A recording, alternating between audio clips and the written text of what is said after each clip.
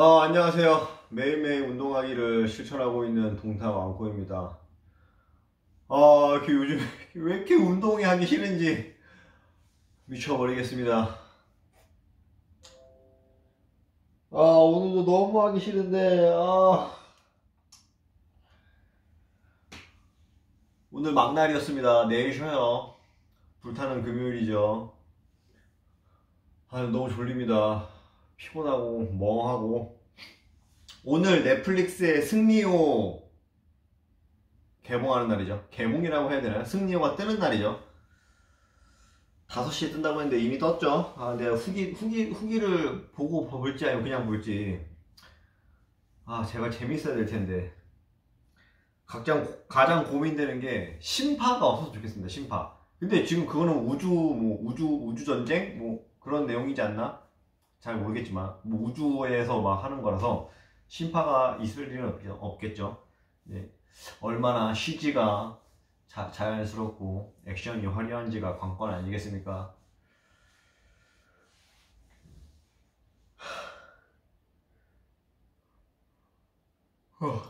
운동해야겠죠?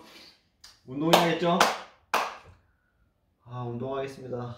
스트레칭하고 팔굽혀펴기 조금만 할게요. 진짜 너무 하기 싫어. 너무. 오늘 잠 푹 자고 내일 쉬는 날이니까 내일 열심히 할게요.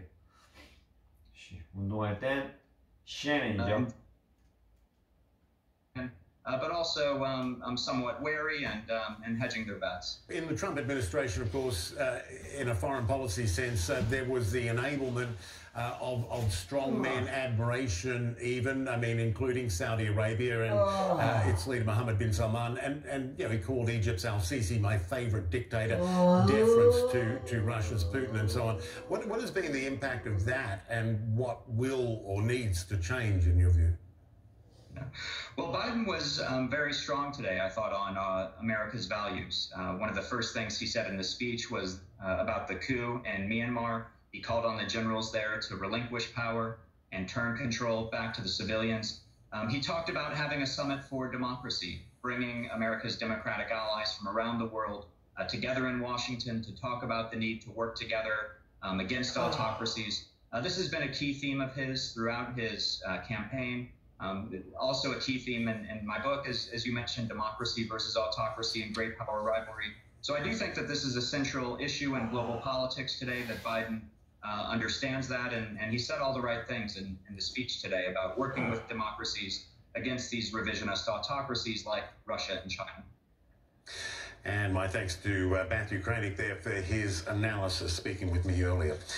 Now, Putin critic and Russian opposition leader Alexei Navalny has been appearing at a libel hearing in Moscow where he has just pled not guilty. He's facing a libel charge for allegedly defaming a World War II veteran. He says the charges, like the others that he's faced, are politically motivated. Navalny was sentenced earlier this week to more than 2.5 years in prison for violating his parole while he was being treated in Germany for poisoning. Joining us now from the courthouse in Moscow, CNN senior international correspondent Fred Pleitgen. Not surprising he pled not guilty. Tell us what happened. How the proceedings go? Yeah, Michael, he pled not guilty, and he really used this opportunity once again to rip into the court and to also say that he believed essentially that this trial, like the last one that he had on Tuesday, is essentially a sham. Alexei Navalny is inside the courtroom. However, the man who he allegedly defamed, that World War II veteran who is 95 years old, he's actually joining in via video link. And Alexei Navalny has already said that he doesn't believe that the veteran fully really understands the proceedings. He says that there's another person actually speaking for the World War II veteran. Also, Alexei Navalny's attorneys have come forward, and they have said that they believe that the hearing that's going on today, that the charges are arbitrary, they're vague, they say that they're illegitimate under Russian law also, and therefore they say illegal. So they've been pretty tough in those proceedings so far. It's something that we've seen from Alexei Navalny. We also saw in that trial, of course, where he was on trial on Tuesday, where he ripped not just into the court and not just into those proceedings, but also into Vladimir Putin as well. So it certainly seems as though Alexei Navalny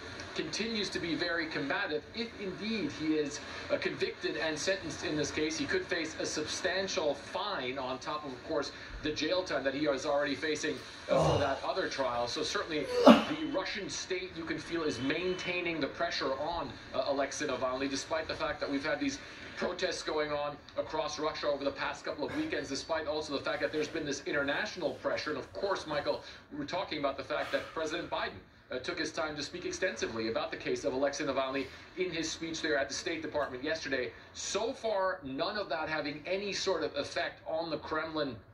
We've asked the Kremlin spokesman, Dmitry Peskov, several times whether or not Russia is reconsidering that position. They say absolutely not. They say anything that the State Department or the U.S. government said will not be considered. They consider this a Russian judicial matter, and a judicial matter alone, not something that the Russian president or his spokesman would comment on or would change anything about. Michael. CNN's Frederick Blacken there for us in Moscow. Fred, thank you very much. Now we're going to take a quick break here on CNN Newsroom. When we come back, President Biden hoping for a big turnaround in America's economy during his presidency. But the numbers coming out later today are expected to show that will not be an easy feat. We'll be right back.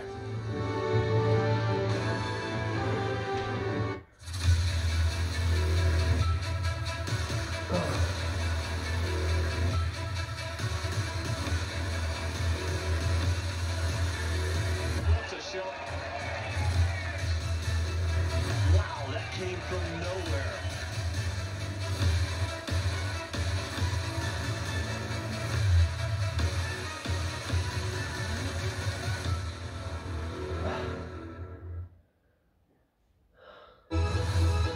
All new inside Africa. Follow the stories taking shape throughout the continent. Go inside the inventive minds, the evolving places, and the creative trends. 그만하겠습니다. 운동하기 싫어요. Now, 안 해. Inside Africa. 못하겠어. On CNN. 쉴래. Association with Zenith Bank. 밥 먹고 쉴래요. 쉬고 자고 내일 할게요. 내일 파국하고요. 턱을 다 하겠습니다. 아 못하겠어. 너무 졸려. 피곤해. 아 이건 아닌 것 같아. 내가 원하던 삶이 이게 아니야. 아 피곤해. 여기까지 하겠습니다. 아 못하겠어.